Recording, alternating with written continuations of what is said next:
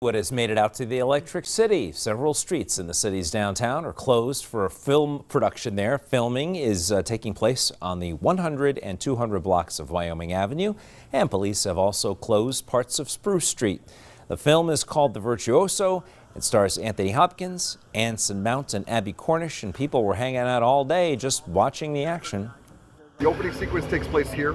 He's a hitman, and he completes his first hit, and then he escapes to the wilderness of the Poconos to live off the grid.